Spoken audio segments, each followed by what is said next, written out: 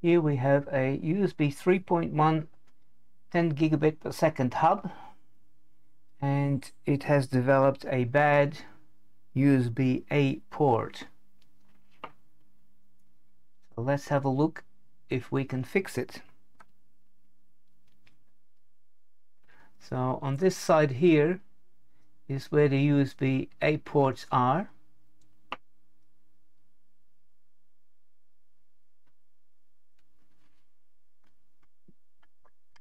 And let me bring in the microscope here.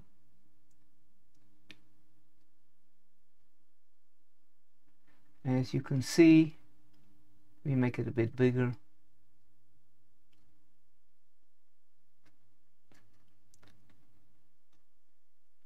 This port over here.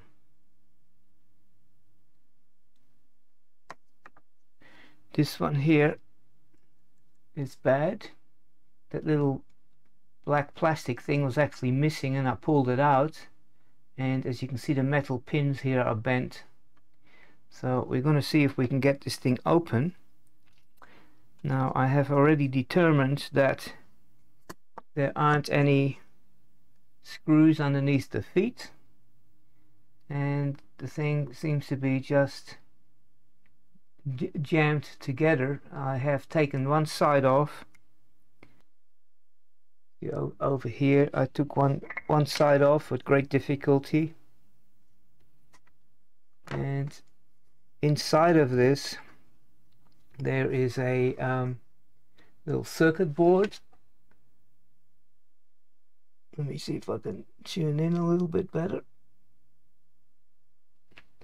And I haven't got a clue right now yet how to pull that out. It seems to be jammed in there somehow. Now I'm going to try to remove the other side over here, and these things are very hard to get out. There is hardly no room to get anything in there. You got to jam something in there.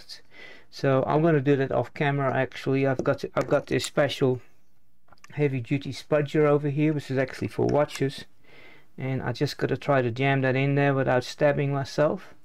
So I am going to do that, and I'll be back in a second, see if I can get that off. Okay, it seems that on this side over here there is some little device over here that with a tab on it that I seem to be able to pull out.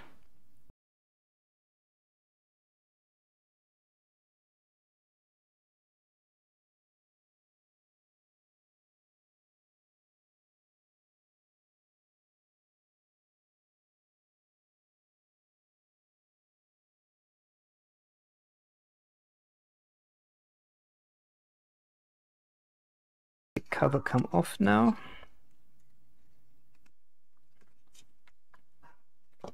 Yes, it does. Alright, so this is the offending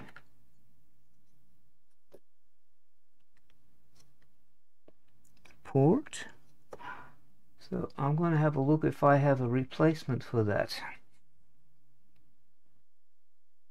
Okay, well, actually this little piece of plastic came out of there. I think it is broken off, and these pins were all bent, and I kind of bent them back a little bit. I might be able to put the piece of plastic back, although it is broken for the time being, but I'll have to buy a new socket. I thought I might be able to steal the socket off this little breakout board, but it is actually the other way around. And the pins, there are 5 pins close to it and 4 pins further away, and these ones here are the opposite. They have 4 pins close and 5 pins further away, and they are upside down, if you like, from the other one, so I can't use that one. I'll have to order one, a suitable plug. Okay, I found a box with all sorts of connectors there, and that blue one over there appears to be the right type. I measured the size, and it's got 4 pins, and then it goes 5 pins, which is exactly what it does, and it seems to be exactly the right size. So we will hope that that one does fit. It's got 9 pins, which is what we need, and it seems to have a bunch of other useful things in there as well. So we'll order this kit. It's that one there with the blue on it. Okay, we got to start removing this USB socket, which is no longer any good. I've got a new one here which has the right pin out, but it is a little bit different. It has 2 pins here that hopefully will fit in those holes, but it does not have, hopefully it fits in those holes, but it does not have those 2 little connectors here. But we'll try and see how this works out. So first thing to do is to actually fire up the soldering iron here, and I think I need to put a smaller tip in it. Hold on for a second here. That is better. Fits those little pins over here. So what we're going to be doing is we're going to be putting some low melt solder on those 4 points over here.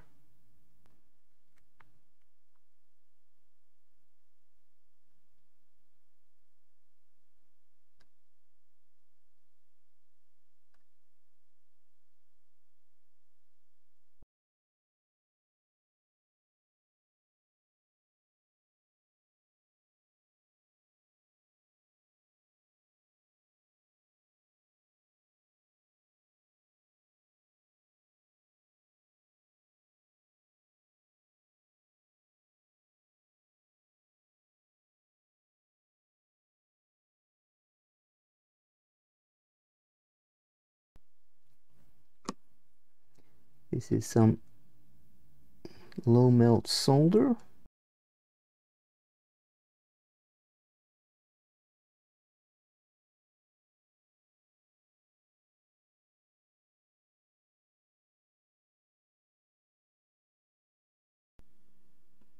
Where are we here? This is one of those things where you could do with 3 hands.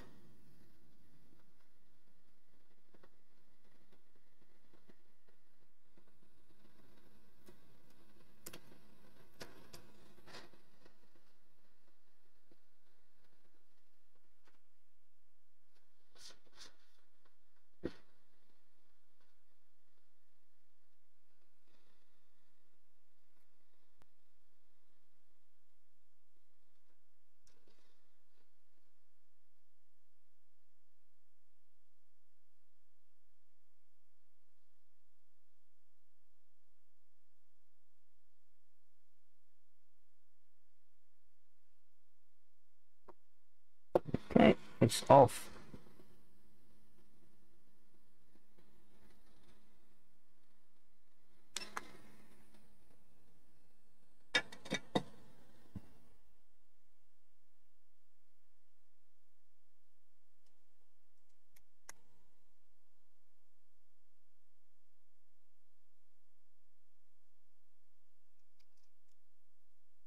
A little bit more flux.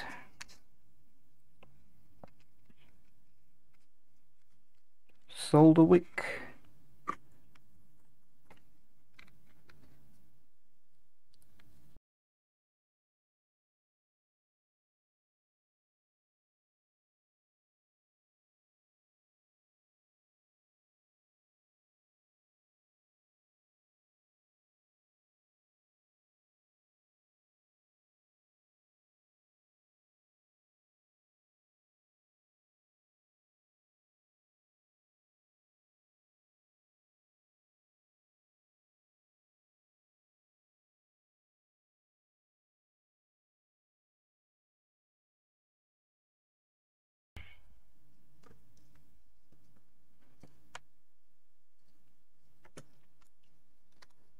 flux.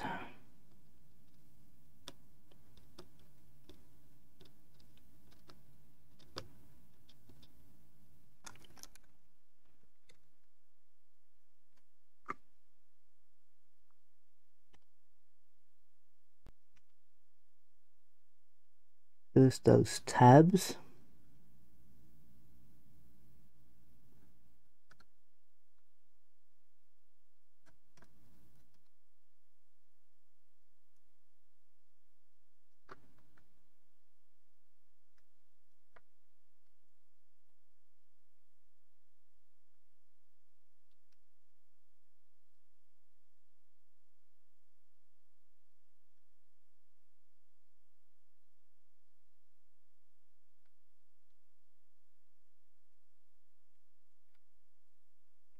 Okay, now the pins keeps moving on me.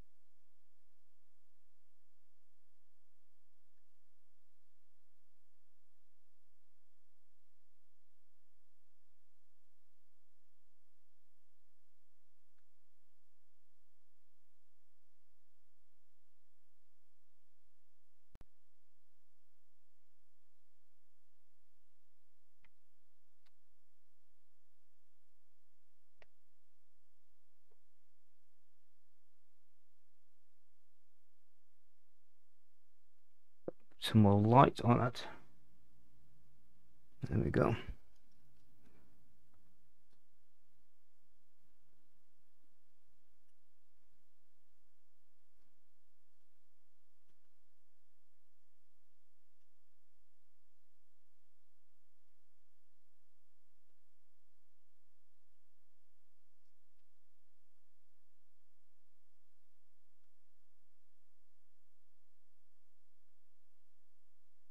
Okay, I think that'll do it. It doesn't have tabs on those little holes here, so I don't have to touch those.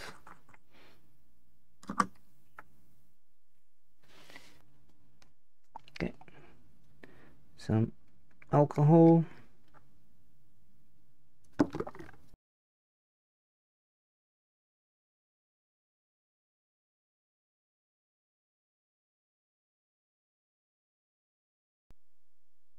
Okay, off camera now, but I'm going to plug a little flash drive in it. It made a noise.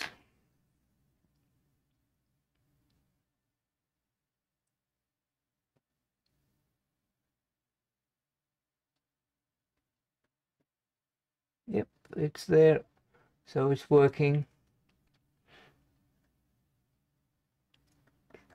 Okay, now we can put it back together again. Alright, so first things first, this cover goes on.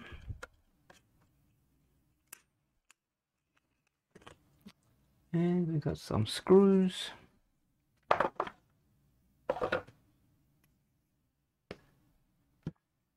always like to put screws in these little magnetic balls so I don't lose them.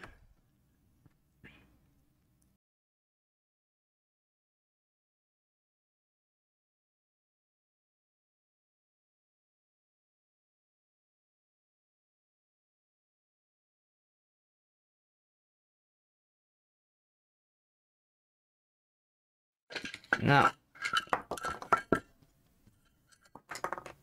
this socket here is a little bigger than those, so it's going to be interesting to see if it's going to fit in this case here. If it doesn't, I just want to put the case back on because it's good enough as it is like that, I guess.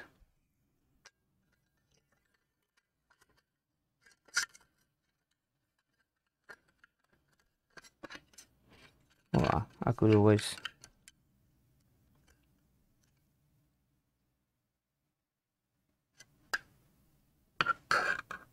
I think it might be okay.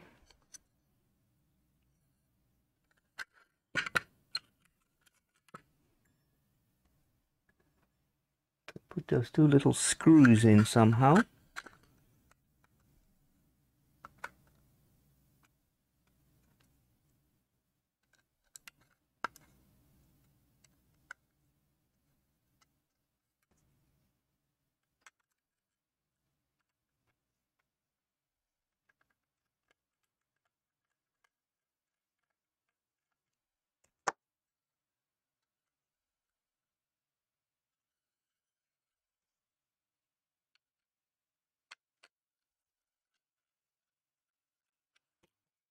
One.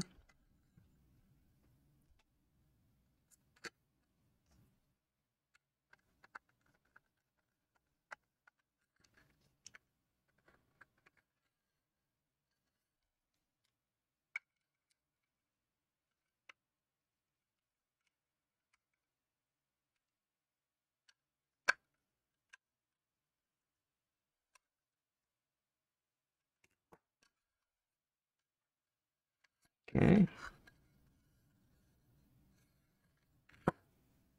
See if this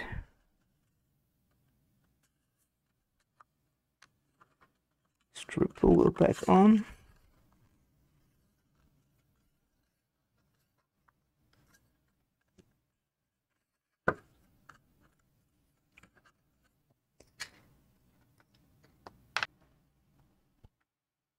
There it is. And